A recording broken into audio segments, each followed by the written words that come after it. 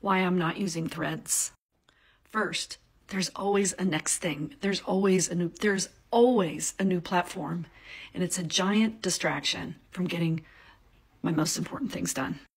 First, I have to have a lot of clarity on what my primary goals are, and I have to ask myself the question with every new shiny object that comes along, I have to ask myself the question, does this concretely and swiftly move me towards my goal, yes or no? Does it support my goal, yes or no? There's so many time sucks with all of the socials.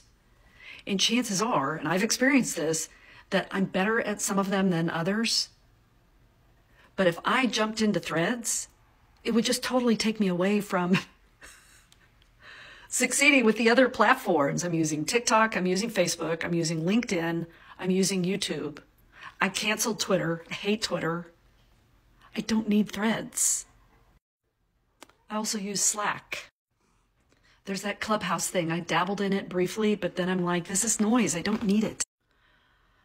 I'm primarily in the business of talking to people about real estate, whether that's Austin, Texas real estate, or I'm talking with real estate professionals on how to improve their business and their career and their cash flow and their net income, etc. So I just have to ask myself the question, does this directly support that in a fast and efficient manner? Yes or no?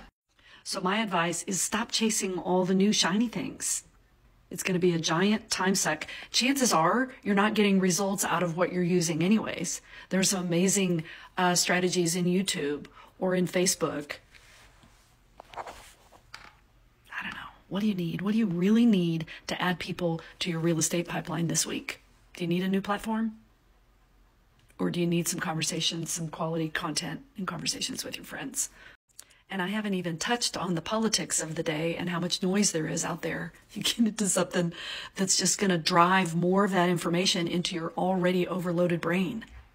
What do you need to do today to move your business forward?